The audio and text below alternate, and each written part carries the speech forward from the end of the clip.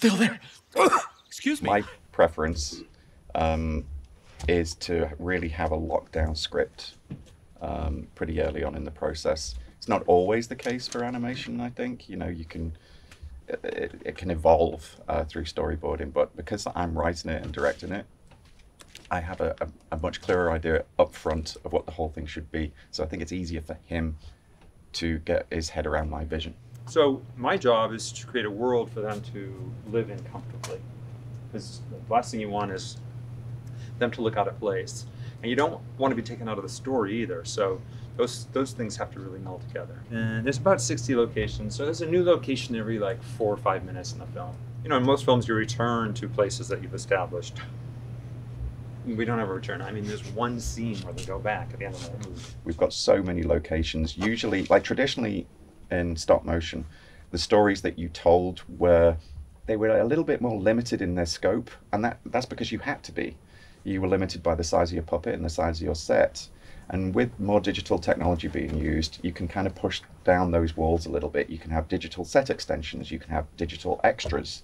So it's opened the world up a bit. And it's surprising, there really isn't as much digital stuff as I think. Now, mind you, everything goes through the computer because there's cleanup, there's rig removal. I mean, every shot is an effect shot, ultimately.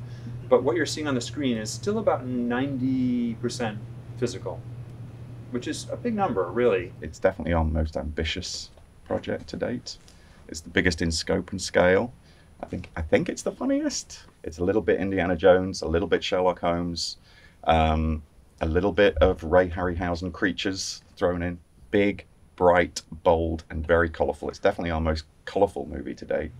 We haven't really done a film as colourful as this. I also tried to make the film have a really nice color cohesion. So I did that by assigning each individual location a very limited color palette of its own to help keep them separate from each other. So as you go around, you'll notice sets have a predominant kind of color. But you know, look at some of these props, they're amazing. And they look good close up, but then remember they get projected up to be 30 or 40 feet high. So they go through a lot of scrutiny. I think for this movie, it's upon subsequent viewings, and we've seen it a lot, you start to notice the quieter moments and the way our two characters look at each other, or reaction shots, and they're just very, we're really proud of the subtle stuff that we're bringing to the screen. And we do seem to want to continue to push the boundaries of stop motion as an art form and animation as an art form, and there is a little bit of pressure to do that. It doesn't necessarily mean pressure to innovate and come up with something new for its own sake, but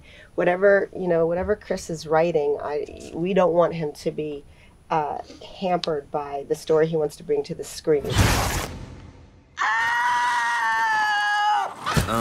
have killed my grandmother! Quick, quick, quick! Someone should give her the kiss of life! You're the man for the job. How's my breath?